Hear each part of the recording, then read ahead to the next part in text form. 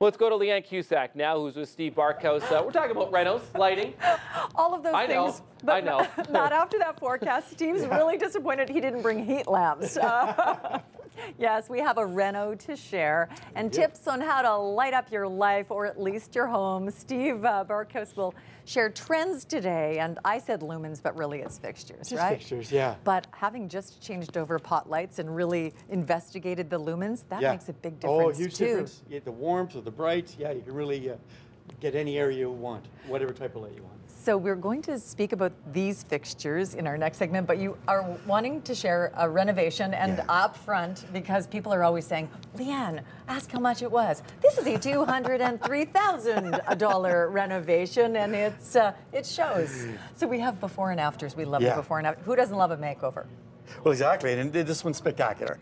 It's a lot of fun. So why don't we dive right in this? So there's our before. So it's a century-old home in Wellington West, but this was an addition that was put onto the back of the house. There was a deck on the other side of that wall that wasn't used, and the room was just really small. Didn't suit and those the look house. like beautiful high ceilings, which I guess give you opportunity for you'll elegance. see. Look at that. Speaking of ceilings, so where the posts are, we bumped that. That's where the wall was. So we opened it up, covering the deck, so a much bigger, more functional space. Put a dining room in there, a living area, but the ceiling we talked about is a dark ceiling. So really a bold ceiling that you can get away with, because there are 21 slimline LED pot lights in there that keep it open and bright, so you can go for something a little more bold and still keep it bright. So complete drama. Now I have to ask you, are those wonderful posts, the burn board beams, or the burn beams, are they structural or decorative?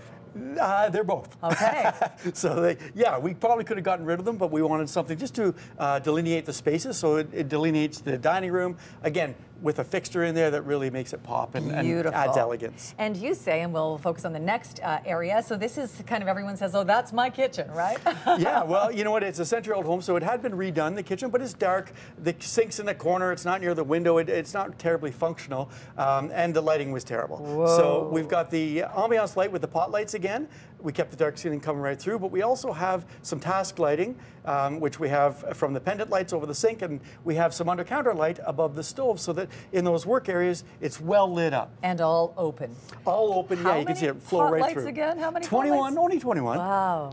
But beautiful. Yeah. Now, next, a different angle, and this actually looks brighter because we're, different angle, yes, but you can see the sink's not near the window, so that's the old kitchen, so we changed that over, and the next one shows a fantastic pantry on the right-hand side, so a cabinet pantry, which is great, but you can see the different types of lighting again. So we've got the island, the two-step island, so a pull-up island where you can sit, or a workstation with the task lighting with the pendants, above the sink with the pendants, and then you can see the accent lighting in the glass corner unit there that features, or showcases the feature dish or art piece. So this is a whole renovation of the whole first floor. Correct. Yes. Beautiful. Yeah. And then there's the island again, but just a different side. So you see the pantry again. And there was an old, we'll see it in the next shot, an old cabinet that was built into the wall. So we kept that nook, and we have a coffee cocktail bar, which is a hobby of the homeowners, which is fantastic. But again, the pendant lights above. So there's that unit. What time would they like us over? Well, exactly. I think it's open all the time. But that wall came out. That was the dining room. We took that wall out, and that's where the coffee and cocktail bar went in.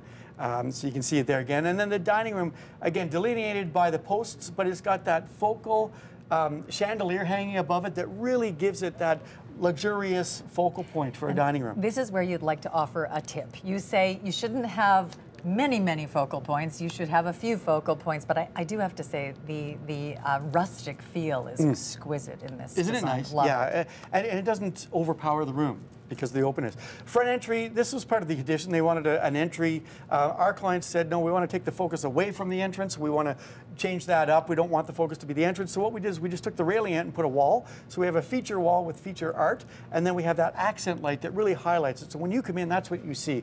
And then we added a small little bump out, which is always a fun idea, and put a granite top on it. And there, when you're having a party, people can put their drinks or a plate of food. It's wonderful. I'm a firm believer you always need a horizontal service to collect some clutter. Absolutely. Keys, phones, whatever it might be. We are going to be back, and we'll speak about these fixtures, some trends, but trends that aren't just trendy trends, they'll be enduring for you. Thanks, Steve, Matt.